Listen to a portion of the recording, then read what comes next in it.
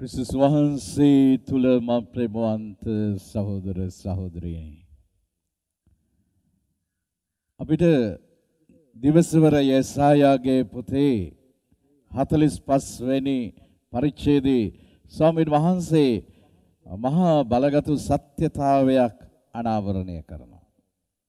මාහැර අන් දෙවි කෙනෙක් නැහැ.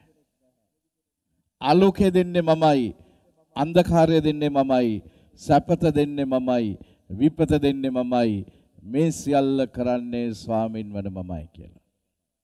එසේනම් මේ ස්වාමින් වහන්සේ මැව් මේ ලස්සන දිනේ අපි එහෙනම් අපිට සතුට දෙන, කඳුල දෙන, අපිට සුවය දෙන ඒ ස්වාමින් වහන්සේට ස්තුති කියමු.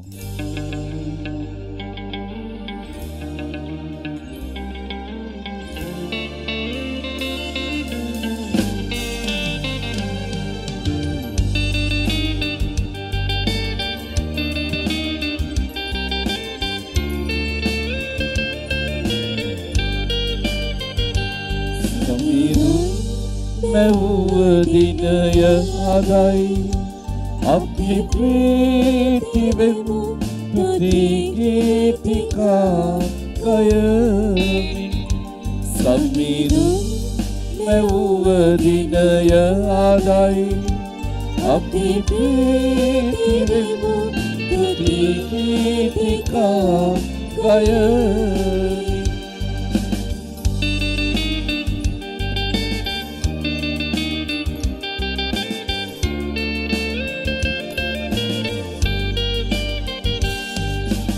සතුටද කඳුලද අපට ලැබෙන්නේ සම්මිදුන්ගෙන්මයි. මේ සැමදියක්ම අපට කියන්නේ සම්මිදුන් අප සමගයි. අඳුරද එළියද අපට ලැබෙන්නේ සම්මිදුන්ගෙන් සැපතද විපතද අපට ලැබෙන්නේ සම්මිදුන්ගෙන්මයි. සම්මිදුන් මැව්වදිනය අදයි අපි ප්‍රීති වෙමු තුති ගීතිකා ගයමින්.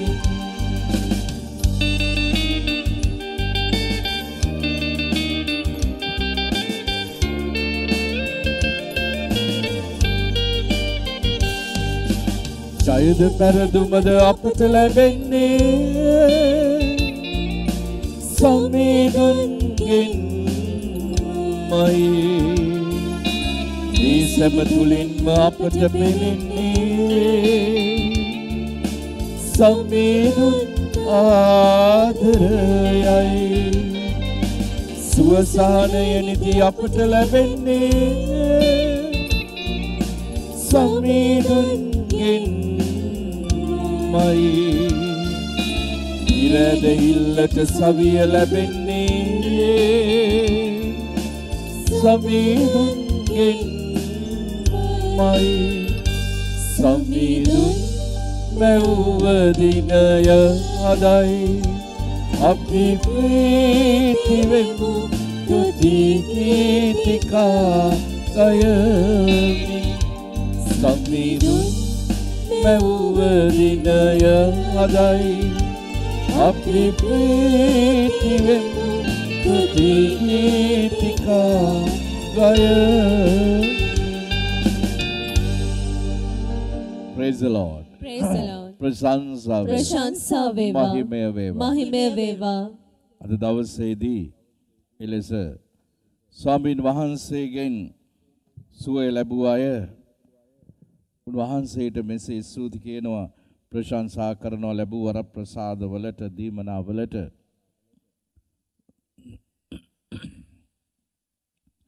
මා බලවත් කරන්නා වූ දෙවියන් වහන්සේට සියල්ල කළ හැකිය. දිව වෛද්‍යවරයාණනි, මගේ කොන්දේ අසනීපය නිසා මා බොහොම වේදනාවෙන් පියතුමා හමු වීමට පවා ඒමට නොහැකිව තරමටම අසනීපව සිටියත් කෙසේ හෝ මාගේ මව පියතුමා හමු වී යාඥා කළා. ඉන්පසු පියතුමා මා වෙනුවෙන් බොහොම බලගත් ලෙස යාඥා කළා.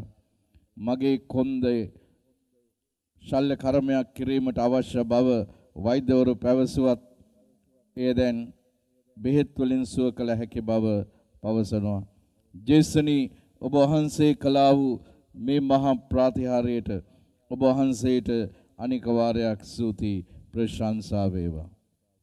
වගේම දෙවියන් වහන්සේට සියල්ල කළ හැකි දිව වෛද්‍යවරයාණනි, මා නිතරම අසනීප වීම නිසා මා පියතුමා හමු වී සියල්ල පැවසූ පසු පියතුමා පැවසුවේ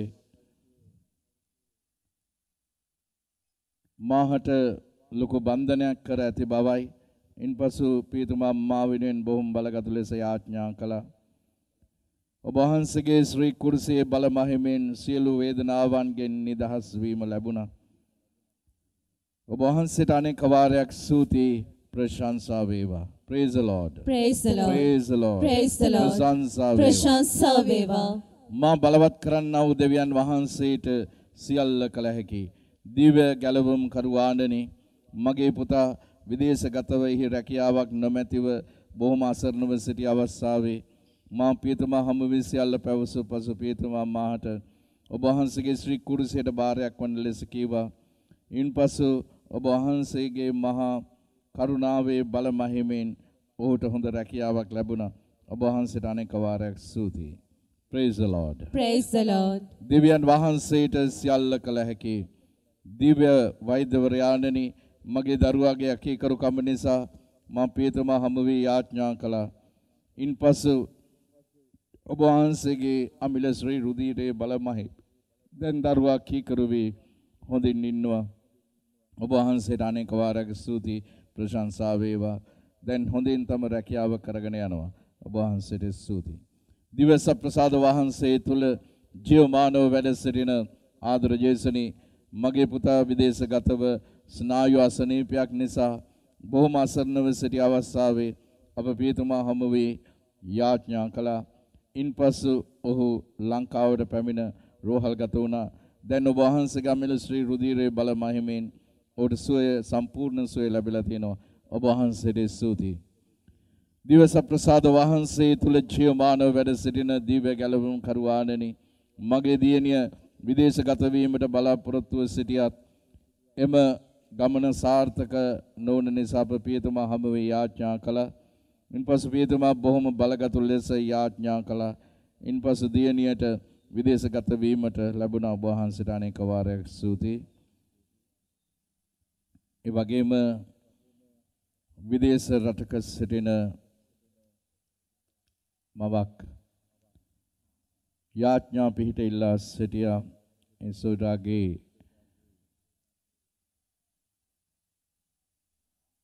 යම් කිසි පිළිකා රෝගී තත්වයක් තිබෙන බව වෛද්‍යවරු ප්‍රකාශ කර තිබුණා. ඉතින් මම දුරකථනයෙන් යාඥා කළා. ස්වාමීන් වහන්සේට බාර කළා. මං කිව්වා කිසි දෙයකට බය වෙන්නට එපා. ඊළඟ පරීක්ෂණයට යන්න. ශල්‍ය කර්මයකට කරන්න වෙන්නේ නැහැ කියලා. ඒ වගේම අද දවසේදී විශේෂ ස්තුතියක් කරන්නට කිව්වා. කිසිදු ආකාරයක පිළිකා රෝගී තත්වයක් නොමැති බවත් ශල්‍ය කර්මයක් කිරීමට අවශ්‍ය වෙන්නේ නැති බවත්. අපි ස්වාමීන් වහන්සේට ස්තුති කියමු, ප්‍රශංසා කරමු. Praise the Lord. Praise the Praise the Lord. Praise the Lord. ප්‍රශංසා වේවා. මහිමය වේවා. Hallelujah. Hallelujah. Hallelujah. අපි ගායනා කරමු. කුරුසයාගේ එක පොතේ ගීතකාංක 6.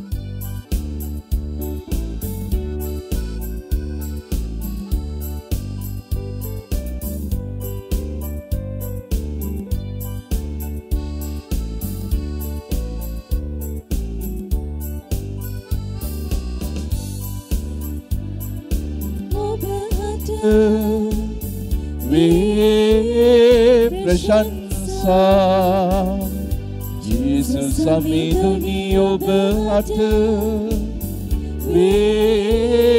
प्रशंसा प्रशंसा වේ ප්‍රශංසා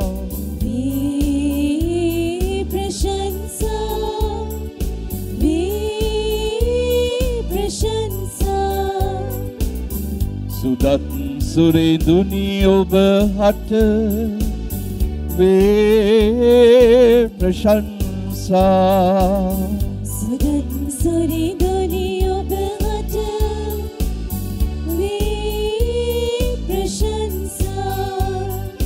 වේ ප්‍රශංසා වේ ප්‍රශංසා වේ ප්‍රශංසා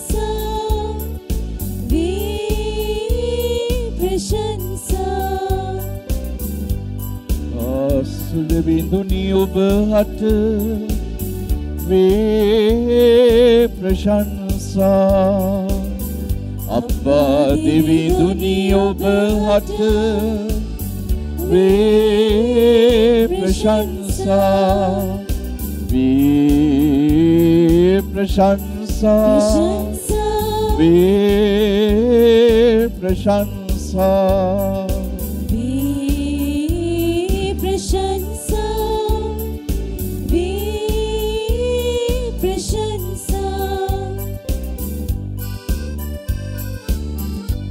ජීවිත ගමනේ අපි අසරණ වෙද්දී අපිට පිළිසරණ වුණ උන්වහන්සේ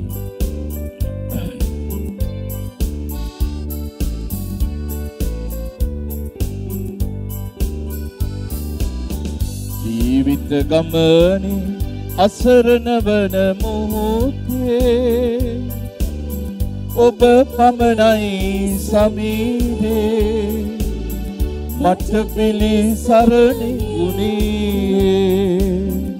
ජීවිත ගමනේ අසරණ වන මොහොතේ ඔබ පමණයි සමීපේ මට පිළිසරණ වුණේ ප්‍රශංසා වේ ප්‍රශංසා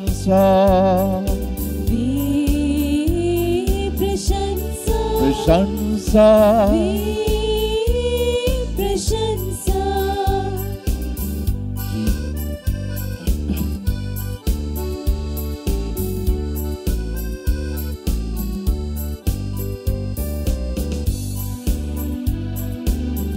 මාතනි වුණ මොහොතේ ඔබ පමණයි සමීපේ මා අසලින් සිටියේ ජීවිත ගමනේ මාතනි වුණ මොහොතේ ඔබ පමණයි සමීපේ මා අසලින් සිටියේ වේ ප්‍රශංසා වේ ප්‍රශංසා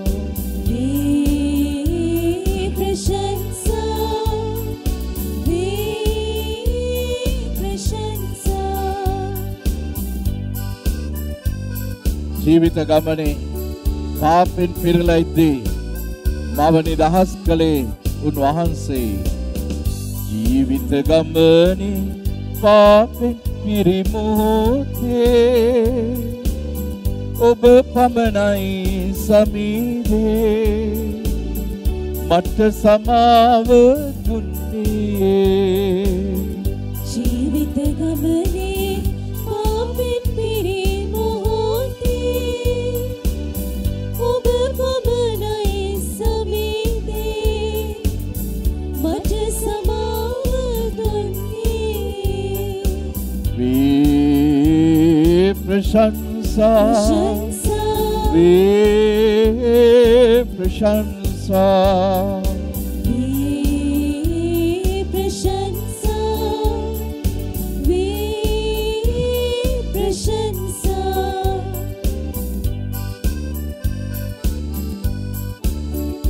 විවිධ වහල් කම්වල හිටිය අපව නිදහස් කළේ උන්වහන්සේ වහල් කමින් සිත වෙලී තිබුණ මොහොතේ ඔබ පමණයි සමීදේ මා නිදහස් කෙරුවේ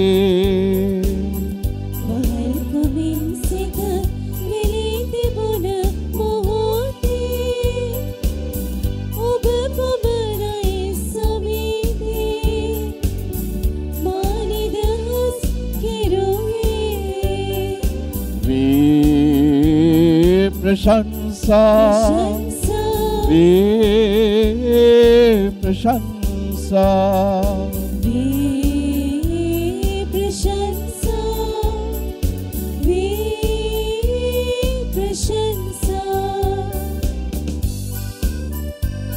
විවිධ ලෙඩ රෝග වලට ගොදුරු වෙලා අසන්නව සිටි මාව සුව කළේ ඔබ වහන්සේ ජේසුනි. රෝගී බවින් මා දුර්වල වුණ මොහොතේ ඔබ පමණයි සමීපේ සුව සහනය දුන්නේ. රෝගී බවින්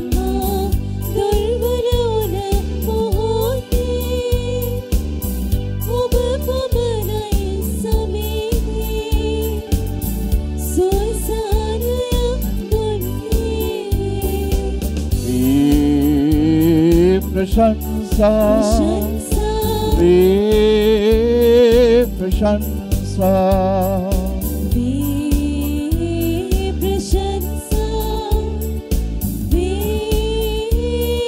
प्रशंसा वे प्रशंसा वे प्रशंसा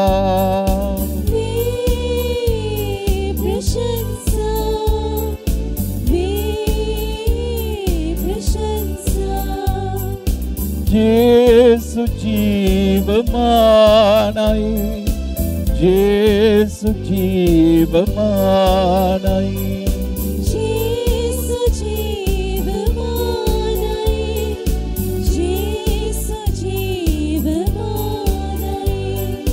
Ve prashansa Ve prashansa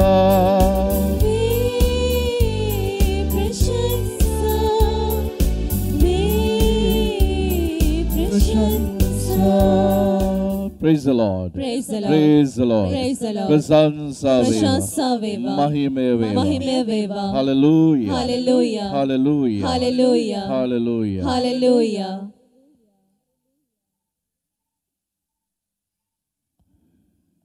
ස්වාමීන් වහන්සේ ඔබ සමග වනසේක්වා. ඔබ සමගද වනසේක්වා. සුවිශේෂක ශුද්ධවර මතෙවුස් තුමන් විසින් ලියා තිබෙන දේව වාක්‍ය නම් මෙසේය. ස්වාමිනී ඔබ වහන්සේට මහිමය වේවා. උන්වහන්සේ මෙසේ වදාළසේක. ස්වර්ග රාජ්‍ය වූ කලී තමාගේ මිදිවතට කුලී කරුවන් ගන්නා පිණිස එක් දිනක් කලුවෙම පිටත්ව ගිය ඉඩම් හිමියෙකුට සමානය. ඔහු දිනකට රිදී කාසයක් බැගින් ගෙවීමට කුලී කරුවන්ට පොරොන්දු වී තමාගේ මිදිවත්තට වුන් යවිය.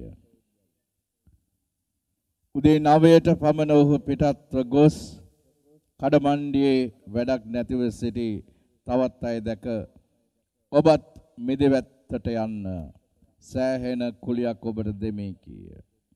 ඔහු නැවත වැඩට ගිය. නැවත මත් දහනේද අපරභාග 3ට පමණද ඔහු පිටත්ව ගොස් එසේම කළේය. සවස 5ට පමණද පිටත්ව ගොස් එහි තවත් අය සිටිනු දැක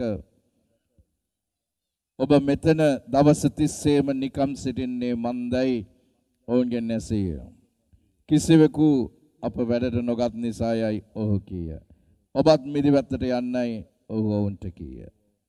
සවස් කල මිදිවත්ත හිමියා සිය කලමනාකාරයට කතා කොට කුලී කරුවන් කැඳවා අන්තිමට අයගෙන් පටන්ගෙන පළමුවෙන් දක්වා හැමට කුලිය ගෙවන්නයි කීය.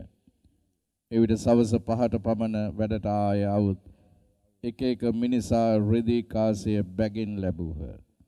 මුලින්ම වැඩට ගිය අය ආ විට තමන්ට ඊට වැඩියෙන් ලැබෙනු ඇතැයි සිතූහ. එහෙත් ඔහු ඒ දැක එක එක මිනිසා රෙදි කාසියක් බැගින් ලැබුහ. එසේ ලැබූ ඔහු ඉඩම් හිමියාට විරුද්ධව දොස් කියමින් මේ අන්තිමට ආයේ වැඩ කළේ එක පැයක් පමණි. එහෙත් අවුරස්නේ නොබලා මුළු දවසේම වෙහෙස මහන්සි වූ අපටත් ඔබ රිදී කාසියක කුලියම ගෙවන්නේ යයි කීහ.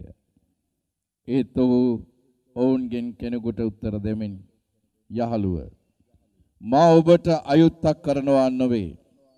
ඔබ මා සමග රිදී කාසියක කුලියට එකග වූවා නොවේද?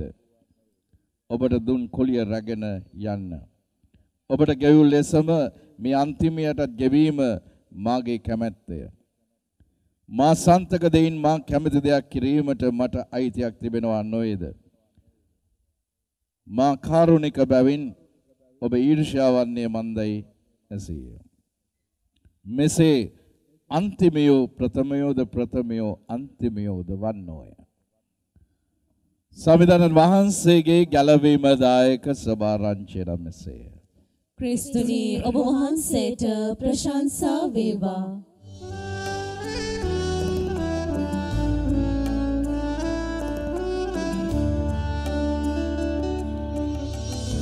සුදත් සුරීදුනි ස්පර්ශ කරමෙන මුවචන කියනා සේම වදනම් සිතට නැගිනා සේම සිතුවිලි සුදත් බලයෙන් පිරිතිවේවා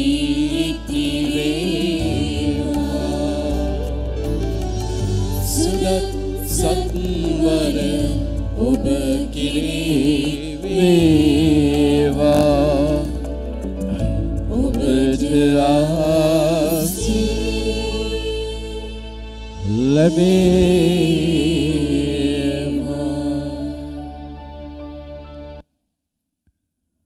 මිදිවැත්ත සහ මිදිවත්ත සහ වැවිලි කරුවන් පිළිබඳ උපමාව. හරිම ලස්සන උපමාවක් මේ දේව රාජ්‍යය සමාන කිරීම සඳහා ජේසුස් වහන්සේ ප්‍රකාශ කරනවා. දැන් උන්වහන්සේ කියනවා මේ මිදවත්තේ අයිතිකාරයා තමයි දෙවියන් වහන්සේ. කුලීකාරයෝ තමයි අපි හැම කෙනෙක්. දැන් මේ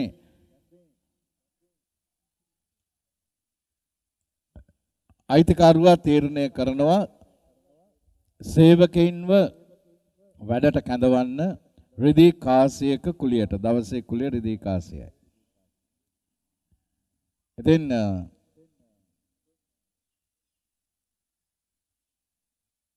පළවෙනි පැයේදී දෙවෙනි පැයේ තුන්වෙනි පැයේ අන්තිමට පස්වෙනි පැයේදීත් වැඩක් නැති හිටපු අයව ගෙනල්ලා අන්තිම පැයෙත් වැඩ කරනවා. කලමනාකාරයාට කියනවා දැන් අන්තිමටම ආපු කෙනාට එයාගේ වේතනය දෙන්න. එතකොට රිදී කාසියක් දුන්නා. දැන් පළමුවෙන්ම වැඩට ආපු අය බලාගෙන ඉන්නවා. හරි. දැන් අන්තිමට ආපු කෙනාටත් දුන්නා රිදී කාසිය. එහෙනම් අපිට වැඩිපුර ලැබෙයි. හැබැයි ඔවුන්ටත් දුන්නේ රිදී කාසියයි. ඔවුන් මැසවිලි කියන්නට පටන් ගන්නවා.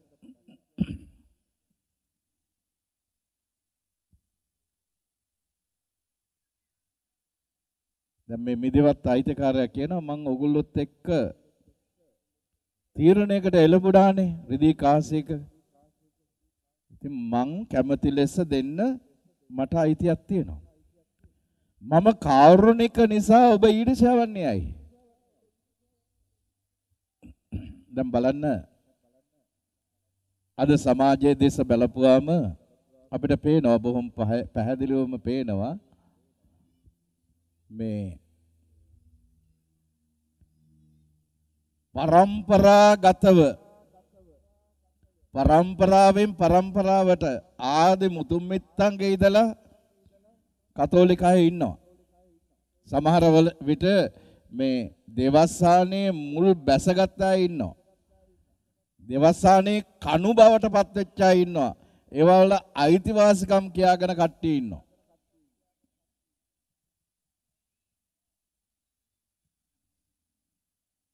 සමහර වෙලාවට හිතාගෙන ඉන්නවා ඇති මේ ඔක්කොටම ඉස්සෙල්ලා අපි තමයි ස්වර්ගයට යන්නේ කියලා. හැබැයි සමහර විට අන්‍යාගමික කෙනෙක් වෙන්නට පුළුවන්. විවාහ වීමට නිසා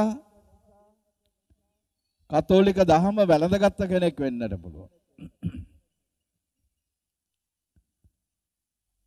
ඒ අයගේ තියෙන විශ්වාසයයි යහපත් දැහැමි ජීවිතයයි නිසා අර මුල් බැසගත් පරම්පරාගත කතෝලිකයන්ට වඩා ඉක්මනින් ඒ අය ස්වර්ග රාජ්‍ය වෙතට යන්නට පුළුවන්.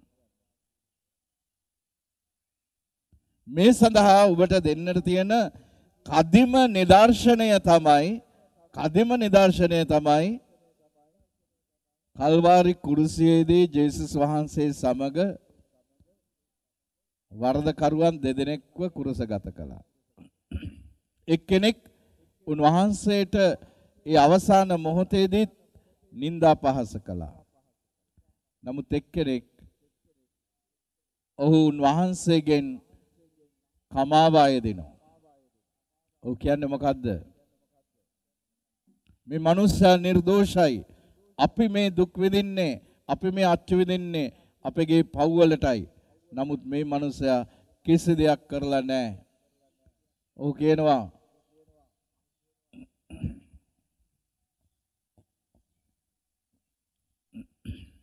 ඔබ වහන්සේ පාරාදීසයට යනකොට මාව සිහි කරන්නට කියලා. ජේසුස් වහන්සේ කියනවා අද මේ රාත්‍රියේදීම ඔබ මා සමග පාරාදීසයට යනවා කියලා. දැන් ওই වචන අහපුවාම ජේසුස් වහන්සේ ප්‍රේම කළ ශ්‍රාවකයා කුරුසපාමුල ඉන්නවා. දේව මාතාන් වහන්සේ කුරුසපාමුල ඉන්නවා. තම ජීවිතය සම්පූර්ණයෙන්ම වෙනස් කරගත්ත මද්දලාහේ මරියා ඉන්නවා. ඒ අය කවුරුත් ප්‍රශ්න කළේ නැහැ. ඒ කොහොමද මම ජේසුගේ අම්මා මේ මිනිස්යාට ඉස්සල්ලා කොහොමද යන්න දෙන්නේ? මම නේද යන්න ඕනේ කියලා. ඒ දෙවම්මා ප්‍රශ්න කරන්නට ගියේ නැහැ. ජෝම් ගෝලියා ප්‍රශ්න කරන්නට ගියේ නැහැ. ඇයි ඒ අය තුල ඊර්ෂ්‍යාවක් තිබුණේ නැති නිසා.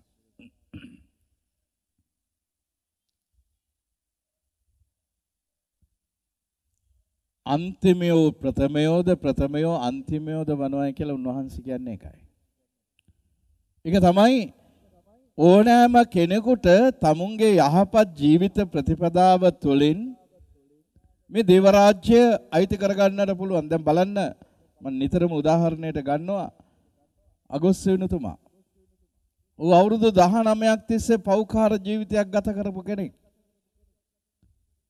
ඒ කාලේ හිටපු අය කල්පනා කරන්න ඇති මේ පෞකාරයා වගේද අපි මොනතරම් දාන ධර්ම දුන්නද, මොනතරම් දිව්‍ය පූජාවල් වලට සහභාගී වුණාද, දේවස්ථානයට සම්බන්ධ වෙලා කටයුතු කළාද, කොහොමද මේ වගේ පෞකාරෙක්ව සුද්ධවන්තයෙක් බවට පත් කරන්නේ කියලා. දේව රාජ්‍ය එහෙම තමයි. ඒකට හේතුව තමයි සැබෑ මනස්සාපනය තුල සිත හරවා ගන්න ඕනෑම කෙනෙකුට දිව්‍යන් වහන්සේගේ රාජ්‍යයේ පළවෙනි තැන හිමි වෙනවා. අපි මේ දේ අත්දකිනවා. අද දේවස්ථානවල මේ සම්වල අපි මේ දේ අත්දකිනවා. සමහර විට පරම්පරාගතව අයිතිවාසිකම් කියාගෙන මුල් බැහැලා ඉන්න අය තමුන්ගේ නිලතල වලින් අයින් වෙන්නෙත් නැහැ.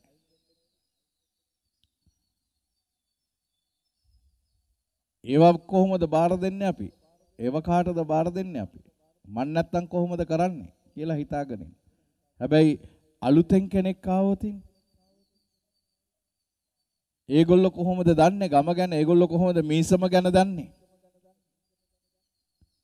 ඒ කෙනාට තැන දෙන්නේ ඒ මිනිස්සු බලන ආකාරයයි. නමුත් දෙවියන් වහන්සේ බලන්නේ විදිහට නෙමෙයි. ඒ නිසා තමයි යේසුස් වහන්සේ සමග ස්වර්ග රාජ්‍යයට යන්නට හිමිකම ලැබුවේ මේ මහා පෞකාර මිනිසයා කුරුස ගසේ උන්වහන්සේ සමග ඉල්ලා සිටි ඒ සැබෑ මනස්ථාපනය තුලයි. ස්වර්ග රාජ්‍යයේ දොරටුව අරින්නට තියෙන යතුරු තමයි මනස්ථාපනය. මනස්ථාපනය. ස්වර්ග රාජ්‍යයෙන් අපිව එළියට ඇද දමන්නේ අපේ තියෙන උඩඟු උද්දච්චකමයි. ආදිමව්පියන්ට සිදුුනේ එකයි. එනම් ස්වාමීන් වහන්සේ අද අපිට කියනවා මේ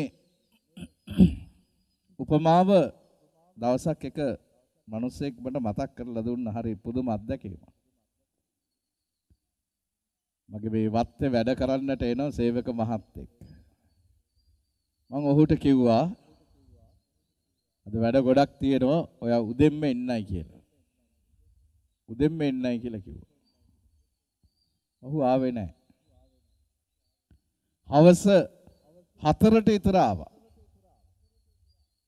හවස 4ට විතර ඇවිල්ලා මම දැක්කා වැඩ කරනවා.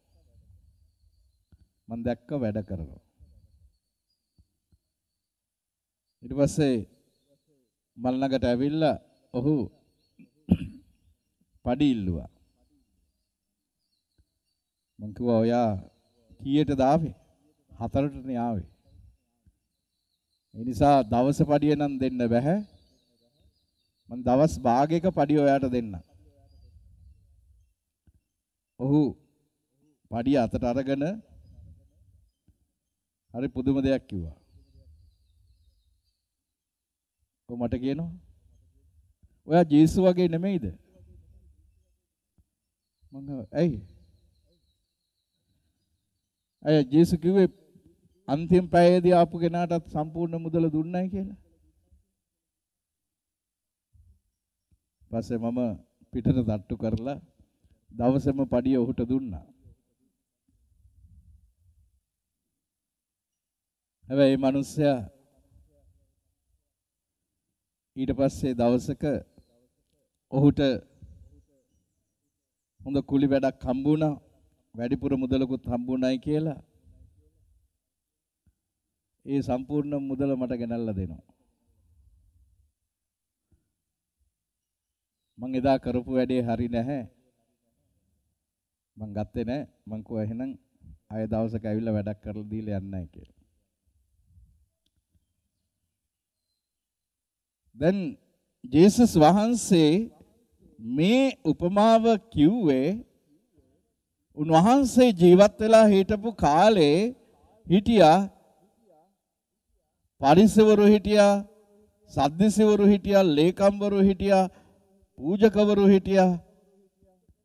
මේ අය ඔක්කොම ලේබල් ගහගෙන හිටියේ අපි ආබ්‍රහම්ගේ වංශයේ අය, අපි ආබ්‍රහම්ගේ පරම්පරාවේ අය. ඒ නිසා අපිට ගැලවීම අනිවාර්යයි. ගැලවීම ලැබෙන්න අපිටයි, මේ අනිත් අයට නෙමෙයි. මේ අචර්ම ඡේදිතයන්ට නෙමෙයි. මේ අන්‍ය ජාතිකයන්ට නෙමෙයි. ගැලවීම උරුම අපිටයි. මෙන්න උන්වහන්සේ මේ ඔක්කොංගෙම මොලේ හොදන්නට තමයි මේ උපමාව කියන්නේ. ඒ නුඹලා බලන ආකාරයයි, නමුත් දෙවියන් වහන්සේ බලන්නේ ඊට වඩා හාත්පසින් වෙනස් ආකාරයකට. අපි සුළු මොහොතක් මෙනෙහි කරමු.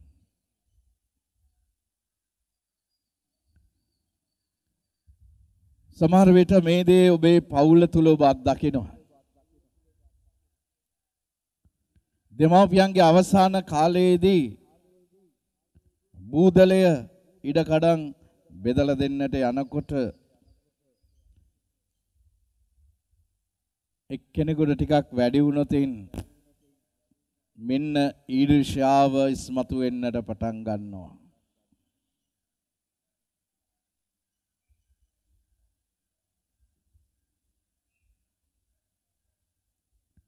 සමහර විට අපි උත්සාහ කරනවා දෙවි පියාණන්ගේ කරුණාව, දයාව, අභිබව අපේ කුහකකම ඉස්මතු කරගන්න.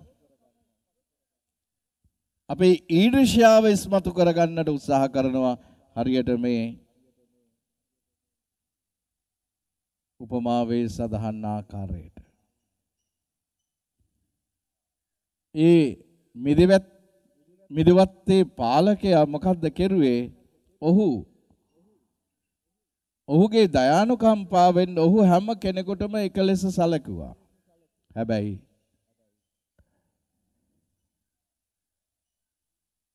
සේවය කරන්න ආපු අය තුල එවැනි ආකල්පයක් තිබුණේ නැහැ. අපි හැම කෙනෙක්ම නැගිට සිටිමු මේ මොහොතේ.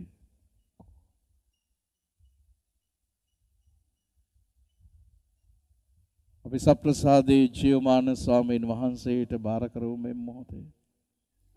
සියල්ල කළ හැකි ස්වාමීන් වහන්සේට අපි බාර කරමු මේ මොහොතේ.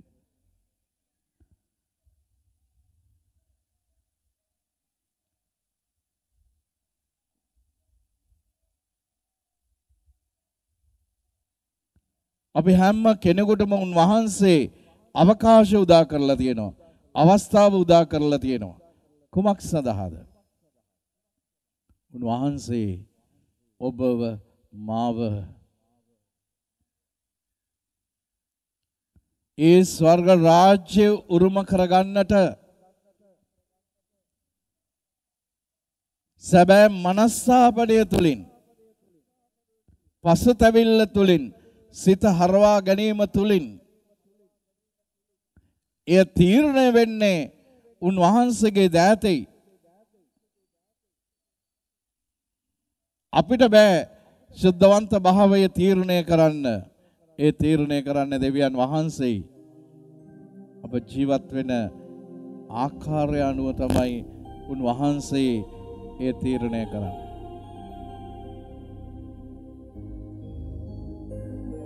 අද දවසේදී අපි සප්‍රසාදේ ජීවමාන ස්වාමීන් වහන්සේට බාර කරමු. අද හුඟක් අය ඔවුන්ගේ අයදීම් උන්වහන්සේ වෙතට ඉදිරිපත් කරද්දී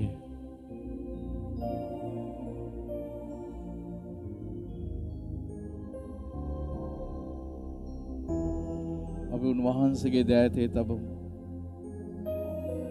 අපි කියමු ජේසුනේ ඔබ වහන්සේ කල්වාරි කුරුසේ සිට සිඳහෙළුවා ඒ අමිල ශ්‍රී රුධිරය දැන් මගේ කර්ණිකා කෝෂිකා හරහා ගමන් කරන්න ඔබ වහන්සේ එවන්න අන කරන්න. සමහර විට අපව ලෙඩ කරලා තියෙන්නේ නපුරයි නපුරේ බලවේගයි. ඔබ වහන්සේ අන කරන්න ස්වාමිනී සියල්ල පහවී යන්නට.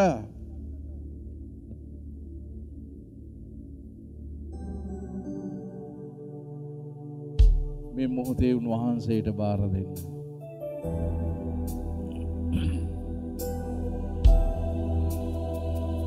ජේසුනේ ඔබ ශ්‍රී රුධිරය මගේ කර්ණිකා කෝෂිකා වෙතට එවන්න. රෝගී බවට පත් වෙලා තියෙන හැම ස්නායුවක්ම සෑම රුධිර නාලිකාවක්ම කේශ නාලිකාවක්ම මගේ ශරීරයේ සෑම අභ්‍යන්තර ඉන්ද්‍රියක් වෙතටම ගලා යන්නට සලස්වන්න ස්වාමිනී. ඔබ වහන්සේ අන කරන්න ස්වාමිනී. ඔබ වහන්සේ ස්පර්ශ කරන්න. ඔබ වහන්සේ සුවපත් කරන්න. ජේසුනී ඔබ ශ්‍රී රුධිරය මගේ කර්ණිකා කෝෂිකා වෙතේ දැන් එවන්න සුව කරන්න ජේසුනී ඔබ ශ්‍රීලයින් දැන් එවන්න සුව කරන්න ජේසුනී ඔබ ශ්‍රීලයින්.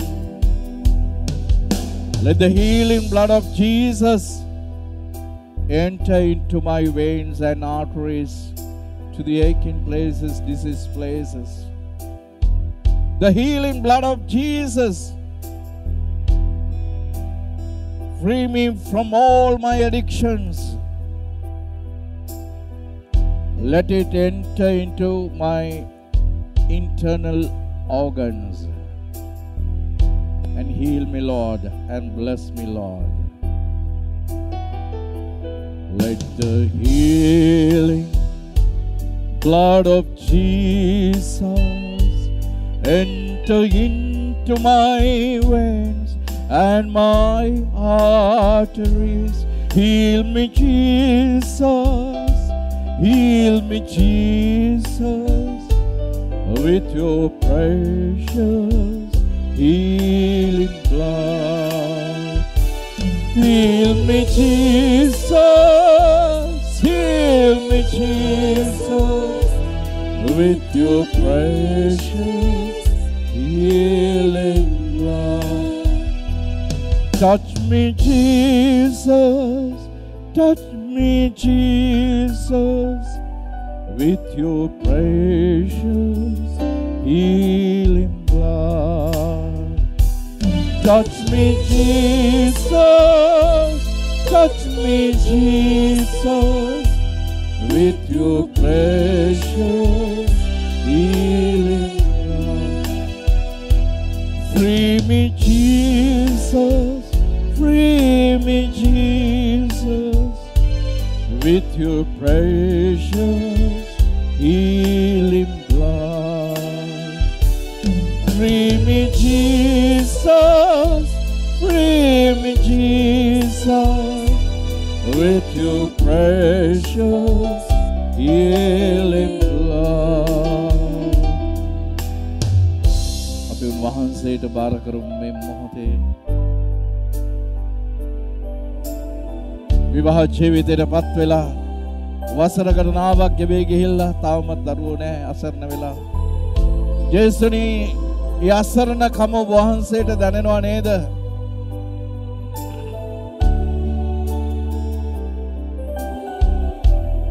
ගත්තු ණය මුදල ගෙවා ගන්න හැටියක් නැහැ. 17 ණය වෙලා විවිධ නපුරේ බල වේගවලට කුදුරු වෙලා තමුන් නොකල වර්ධකට පත් වෙලා ඉන්න කෙනෙක් වෙනුවෙන් යාඥා කරමු. සත්‍යතාවයේ දෙවියන් වහන්සේ සියලු සත්‍ය කරා අපවගෙන යන තැනන් වහන්සේ ඒ අයව නිදහස් කරන්නට කියලා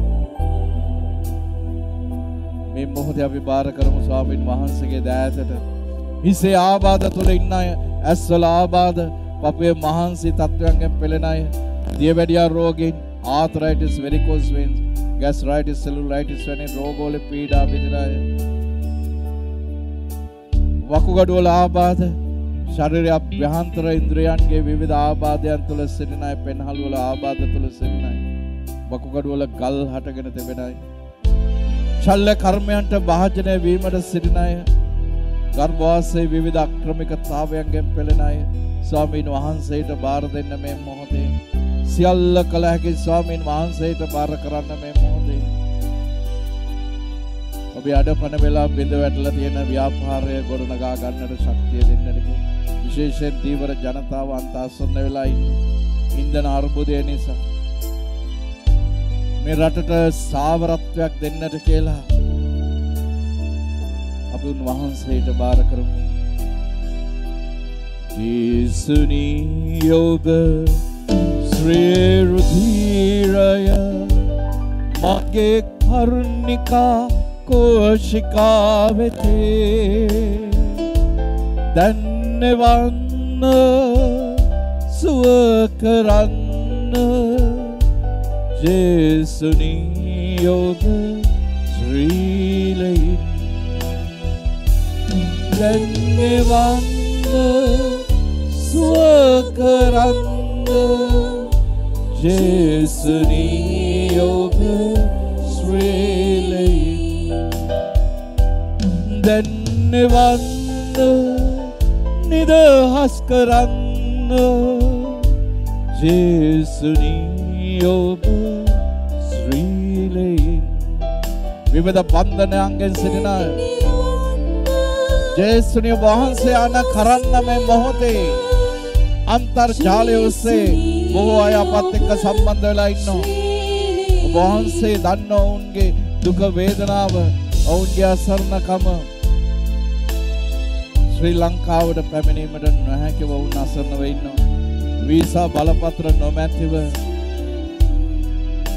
අකාමන් නොමැතිව වැඩ කරන තැන පඩිනල් ලැබිලා නැහැ. අපි ඔබ වහන්සේ ඉදිරියේ මොරගසනවා ජේසුනී ආලේප කරන්න. දැන්නවන්න සුව කරන්න ජේසුනී ඔබ ශ්‍රීලයින් දැන්නවන්න සුව කරන්න ජේසුනී ඔබ ශ්‍රීලයින් දැන්නවන්න සුව කරන්න ජේසුනී ඔබ ශ්‍රීලයින් අපි මේ මොහොතේ බාර කරමු. රැකී ආරක්ෂා නොමැතිව සිටින අය, විදේශ රැකියාවන් බලාපොරොත්තුවෙන් සිටින අය අපි උන්වහන්සේගේ දෑතේ තබමු. අපි සියල්ල කළ හැකි ස්වාමීන් වහන්සේට බාර කරමු. අපි ප්‍රාතිහාර්යයක් ඉල්ලලා උන්වහන්සේට මොරගසමු.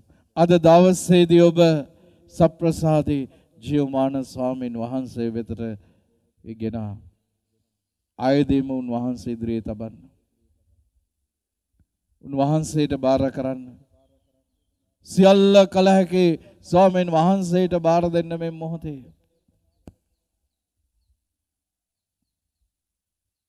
අපි ප්‍රාතිහාර්යයක් ඉල්ලලා උන්වහන්සේට මොරගසමු මේ මොහොතේ.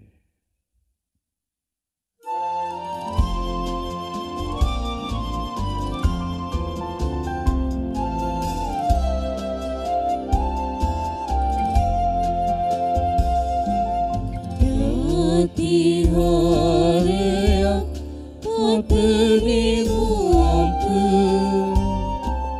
සමීදුනි ඔබෙන් ප්‍රාතිහාර්යයක් පතනෙමු අප සමීදුනි ඔබෙන්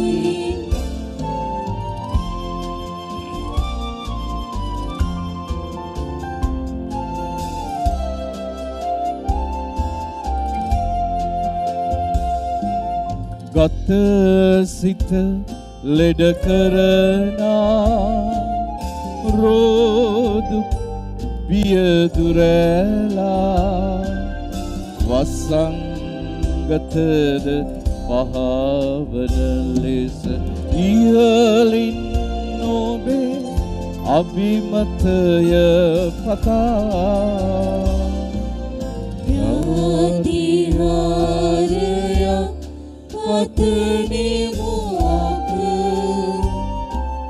සමීදුනි ඔබෙන් ප්‍රාතිහාර්යයක් පතනෙමු අප සමීදුනි ඔබෙන් සමීදුනි ඔබෙන්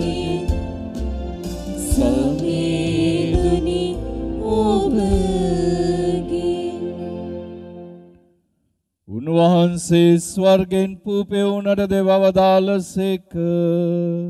සෑම ප්‍රබෝධයක් මෙහි අඩංගු වී ඇත්තේය. යාඥා කරමහ.